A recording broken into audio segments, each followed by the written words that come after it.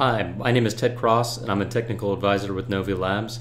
Today I'll be presenting our paper, Use of Machine Learning Production Driver Cross-Sections for Regional Geologic Insights in the Bakken Three Forks Play. Thanks to my co-authors, Kieran Sate and John Chaplin.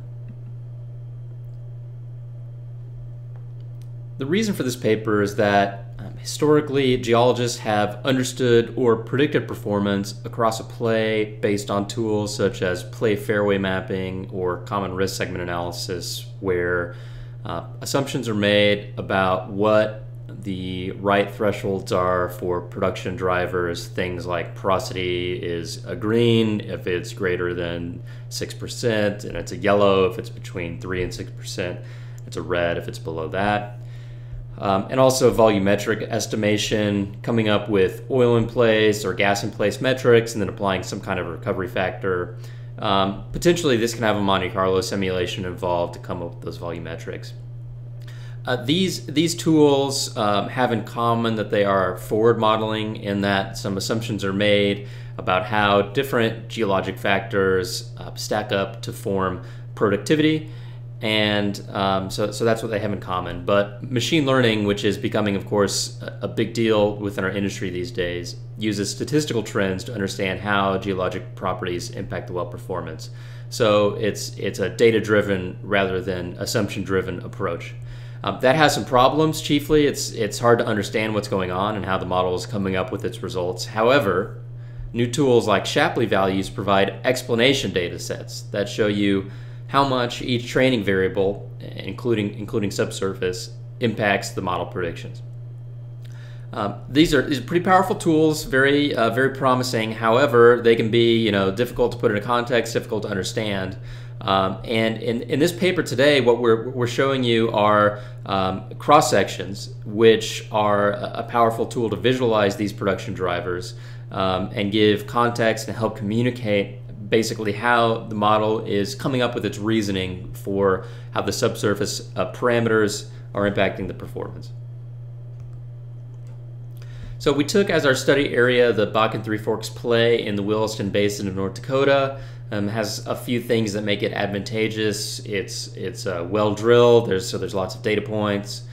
The public data is high quality there, and there's also several different subplays. So those are reasons that attracted it to us. In terms of input variables, we provided to our model completions. We had proppant and fluid volumes as well as stage counts. Those are all normalized on a length basis. We calculated spacing based on directional surveys. That's distances to various neighbors and overall neighbor count. We have some timing variables like parent count, time, and distance. And then we have geologic variables, which were interpreted subsurface grids. Here what we used, we had formation tags, Bakken and Three Forks wells, effective porosity, TOC, structural depth, clay volume, water saturation, net thickness, and stock tank oil in place. We did not include operator, latitude, longitude, county, or area, or post-drill operations. The reason for this is that we wanted to maximize the signal that the model was seeing from the subsurface and from the operator-controlled parameters. If it just learns that McKenzie County is a good area, that isn't really getting us where we want to go in terms of understanding the geological performance drivers. For model training, we used a decision tree-based modeling approach, extremely random trees. These are similar to random forests. They create an ensemble model of decision trees that builds a robust model that avoids overfitting. It can handle both numerical and categorical variables, categorical in our instance, formation being a key one of those. We split the input data into training and test sets on a pad basis, 80-20, to evaluate the performance. And then we target, or the model predicts, a 36-point vector of monthly cumulative production going from 30 to 1080 days. So essentially we're predicting the first 3 years production curves. In contrast to a single target model like 1 year cum or EURs. The key additional item here that we're going to spend a little bit more time on are SHAP values, which are named after Lloyd Shapley to explain the model predictions. So Lloyd Shapley, he was a mathematician. He was trying to answer the question, if a bunch of people work on a group project together, how much credit should each one get? So he won later an economics Nobel Prize for this, joking that he considered himself a mathematician and he never took a course in economics. But that idea of explaining how much credit each individual should get was adapted to machine learning models to show essentially how much credit each training feature or training variable should get for the model prediction. So this is the output here. The explanation is known as a Shapley value, Shapley additive prediction. So for us, that'll be in units of barrels, and it'll represent how much the feature impacted the prediction in a positive or a negative way compared to the average training well. So these are pushing it or forcing it away from that average well in the play. So in order to generate regularized cross sections, we produced a series of hypothetical pads along cross sections laid out across the play. So you see in the bottom right here we have a map of the Bakken Three Forks play in western North Dakota. Then that kind of solid blue line there, that's an array of pads that we laid out. And then that little box that you see, we're zooming in over here on the left, and you see those pads that we've laid out. Each of those pads is kind of a basic 3-3, 500-foot map view spacing, 1,000-foot interwell spacing in zone. And we forecasted at 1,000 pounds per foot proppant, 1-to-1 PPG, 220-foot stages for 10,000-foot laterals. You know, that's not super salient today, but just for context. These were so then we ran these through our machine learning model. We came up with forecasts, and then after the forecasts, we run that surrogate model to generate the Shapley values. For the visualization purposes of what we'll be looking at today, we'll be grouping these by pad, and we'll be using 365-day cumulative oil. So I know I told you we have a multi-target model, but just to make the visualizations easier, we're looking at 365 days. So first we'll start with the cross section. This is going across the core of the play, and this is for Middle Bakken wells. And I'll spend a little time on here just explaining what exactly you're looking at, because we're going to be looking at a bunch of these throughout the rest of the talk. So what we have on the x-axis here is essentially the pads are laid out from the west to the east along the C to C prime cross section. Each set of bars you see there is an individual pad location. Each bar represents the impact of a certain geologic variable on the model forecast. And so you see they're colored by the different geologic features that were provided to the model. So we have effective porosity, TOC of the upper and lower Bakken shales, clay volume, water saturation, net thickness, oil in place, and structural depth. So if you were to look at this location right here, you've got some orange bars, so you're getting some good positive contribution from structural depth. Some pinks, so you're getting some good from oil in place from the Bakken. Blue, some positive from water saturation, and then kind of a little small bit of the others. So if the bars are located on top of the zero line there, it's showing a positive impact, and if they're located below the zero line, it's a negative impact. The y-axis, this is the production impact or the Shapley value on the 1-year cum oil barrels. So we're going from kind of minus 40 to plus 40 or so along this cross section. So now what I've done is I've kind of annotated a few different observations you can make along this cross section. To the west, we see some major negatives from low TOC and low oil in place. That'll be located kind of over here on this western margin of the play. Then as we move to the east, you kind of see there's some high drilling density there. That's the deepest part of the basin, so you have favorable depths, nice pressures, low water saturations, and you see the two biggest bars there by far are the orange depths and the blue water saturations, both looking good. Then as we move further to the east, we kind of cross across the Nesson anticline there, and then the partial field. So we're kind of clipping the southeastern edge of the partial Sanish oil field. And by contrast to the deep basin, these aren't really getting the advantage of those nice depths and nice pressures, but they are getting a positive signal from the clay volumes and from TOCs. So I want to go into a little bit more detail on the TOC to kind of think about that, since that was a key regional driver here. So on the left, what we have is, this is along that same C to C prime cross section. The black line that we have is the TOC weight percentage of the lower Bakken shales.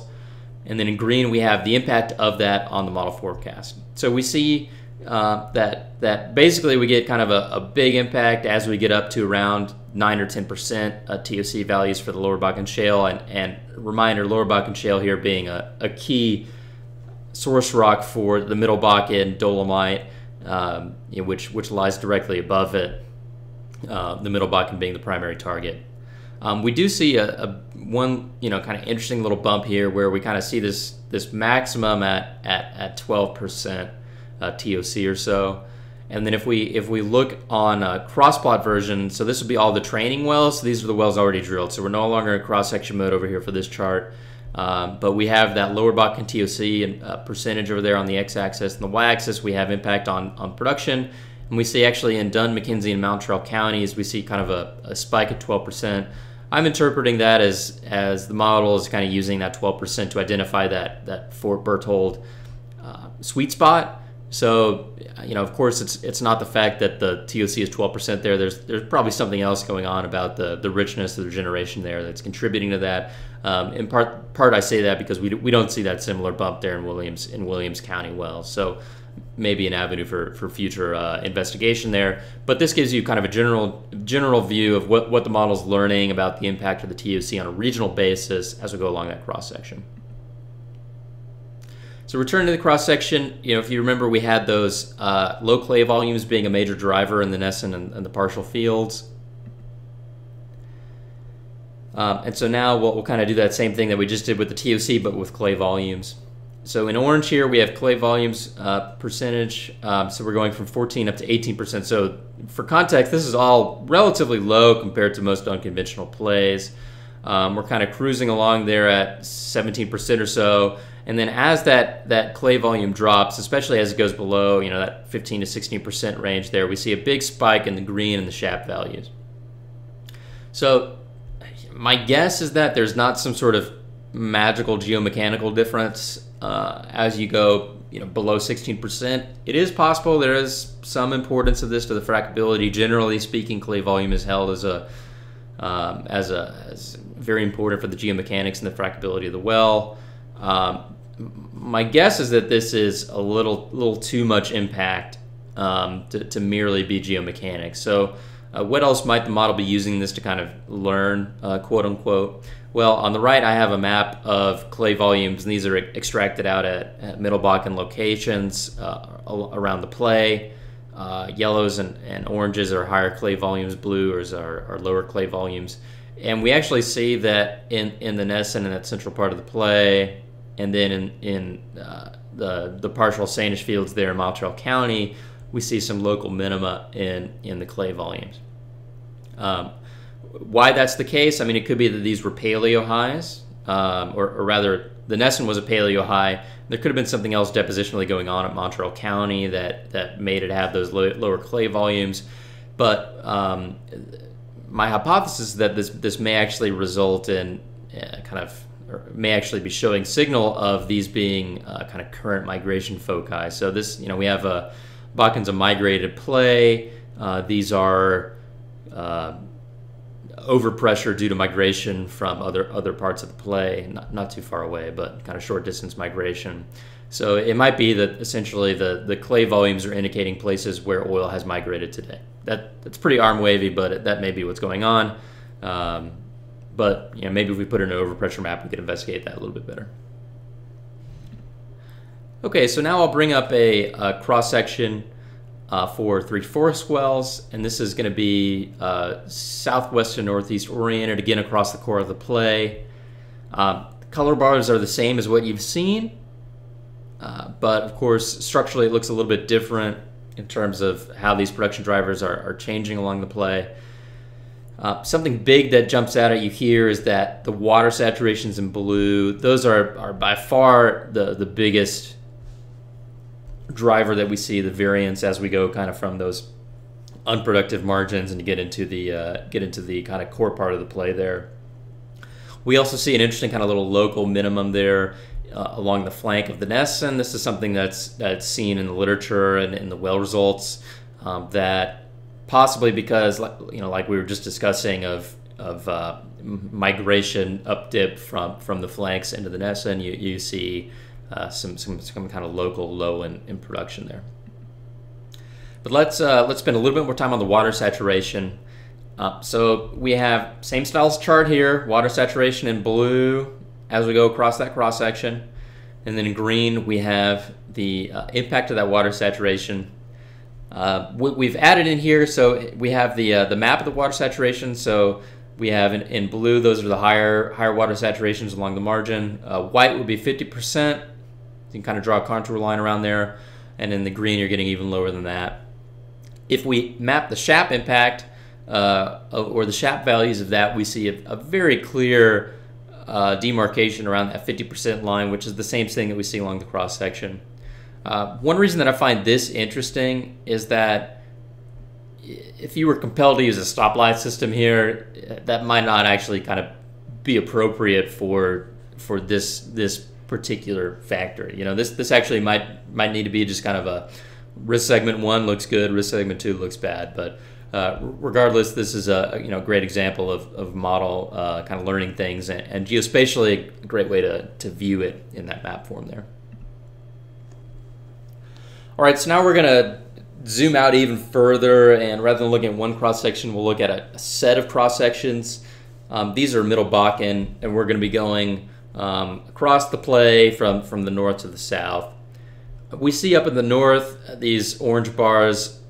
It's very shallow up there, not a great place to produce oil. So that's obviously dominating the kind of the production driver up there is dominant negative from the structural depths. As we kind of get down to the core part of the play, we see those are nice water saturations, low quality volumes, good TOCs, good oil in places. Almost everything is working right there. That's why we see it so high. And then in the western and the southwestern part of the play, we see those negatives there from the TOC values and also from porosities. So pretty interesting to see that variation as you go through the play. For the Three Forks, and these were focused on the play core here, just to kind of give you a slightly different view of kind of more granularly how these things can change. We see that no matter where we are along the cross section, that water saturation is extremely important. Clay volumes, especially as we get down to that southwest, start to become more and more important. And then the eastern part of the play, that's challenged on water saturations and structural depths, kind of no matter where we are. So good story there for the Three Forks as well. So in conclusion, these SHAP values provide a powerful tool to estimate how geologic variables impact well performance. We visualized them here primarily in cross sections, although we did also show you the map of the Three Forks water saturation SHAP. Those are great ways to visualize SHAP values, give you regional context, spark hypotheses. One thing that we were able to see from that is that different sweet spots have different sets of production drivers. Like Deep Basin has a different set than the partial Sanish field. Three Forks sweet spots have different sets of production drivers than do the Middle Bakken. So if you're simply doing risk segment mapping or generating stoic maps, you might miss this level of granularity. For the Middle Bakken, on the whole, we see clay volume being a very impactful feature, although with the caveats that may be kind of, the model may be using that as actually a backdoor signal into overpressure, so that may be something for us to bring in on a future modeling, provided we have the data set. Whereas for the Three Forks, we see the water saturation variance is definitely the most important driver, with around a 50% threshold being the critical one there at the highest rate of change.